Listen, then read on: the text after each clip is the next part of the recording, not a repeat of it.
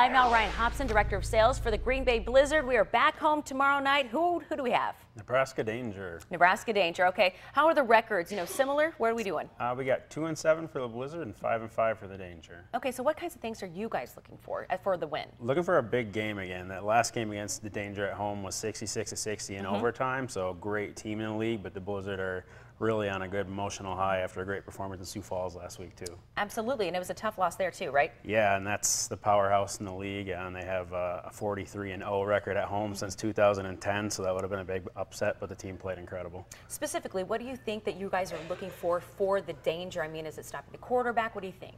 Yeah, quarterback, and I think a couple stops. Chris Williams, the head coach, always talks about getting a couple more stops a game because we're putting up a lot of points on offense, right. So a couple more stops, I think it'll be another great game against the Danger. Absolutely. Tell us what you have for fan appreciation. Always Absolutely. something for the fans. Absolutely. So it's into the outdoors night, so outdoor theme but indoors. So we have a camo hat, Blizzard camo hat for the first 1,500 in attendance.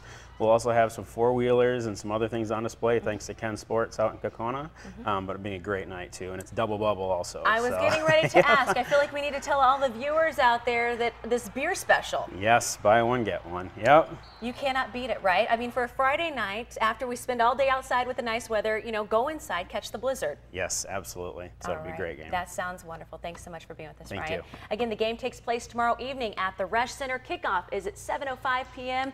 First 1,500 fans do get that camo cap. And for more information and to get tickets, visit our website, NBC26.com.